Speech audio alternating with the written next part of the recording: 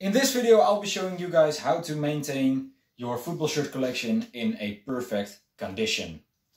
I've been collecting football shirts for about 2 years now, and I've made some very bad mistakes in the past regarding maintaining my football shirts in optimal condition, which resulted in some of my shirts damaging quite a bit. I'll show you some examples right now on screen. No! No!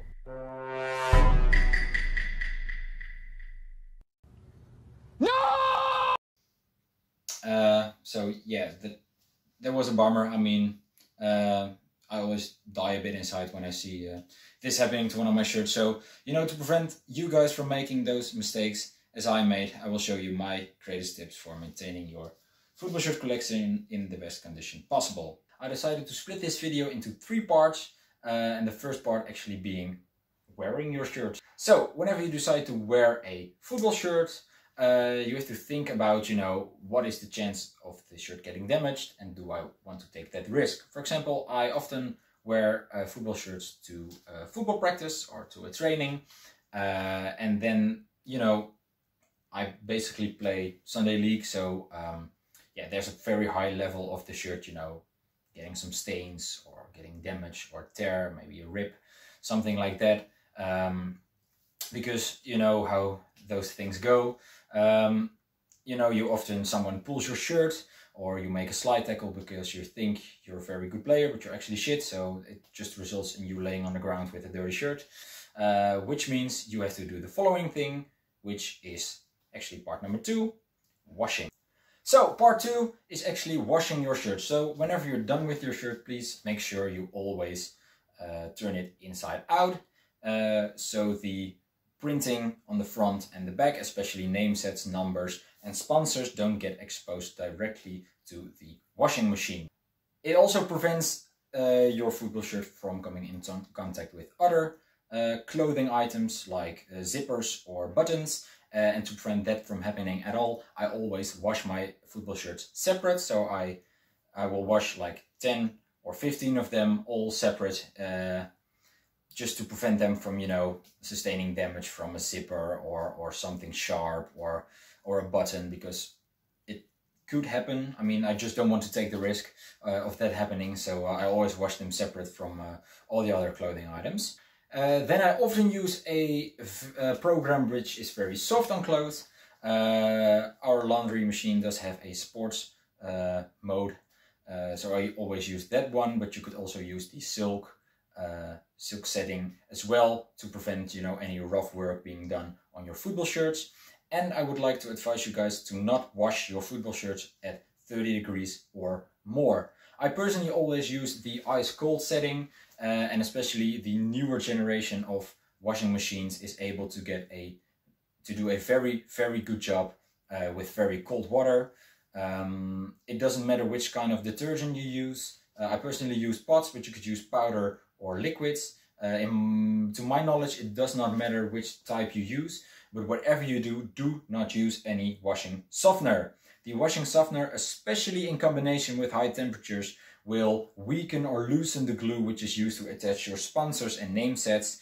So to prevent your name sets from, getting detached from your shirt, don't use any washing softener.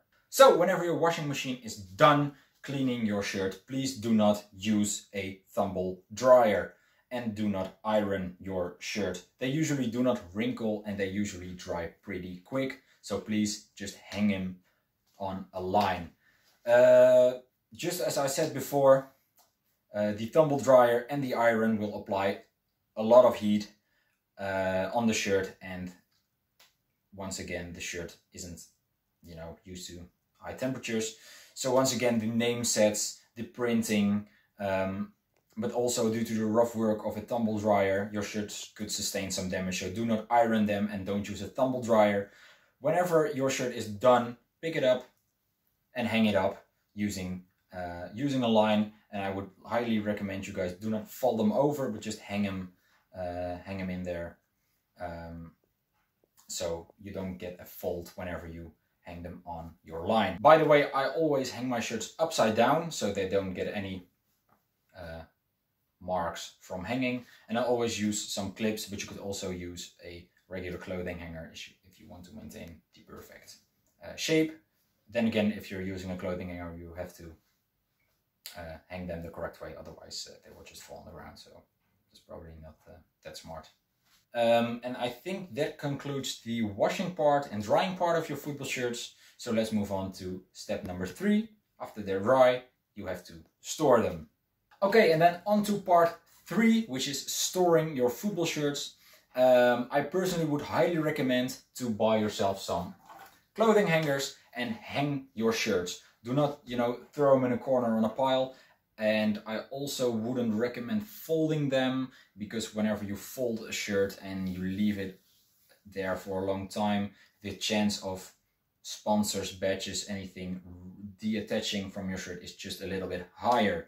I always hang my shirts in this room where there is enough light and there is enough air coming in through this little thing in the window, which prevents any moths or insects or humid or moist to hang around. So there's a constant flow of fresh air and there's enough light to prevent moths from laying eggs and eating off your shirt. So I would recommend a bright place with enough daylight and enough fresh air, so your shirts don't get moldy, don't start to smell, or don't form a very nice breeding place for all sorts of insects. So if you followed up all my tips, you've done a very good job into maintaining your football shirts in the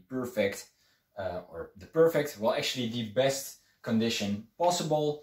I hope you guys liked this video. I hope you guys could use my tips. And if you guys have any other advice for any other viewers or for me onto maintaining or keeping my football shirts in a great condition, please let me know down in the comments. Help each other out.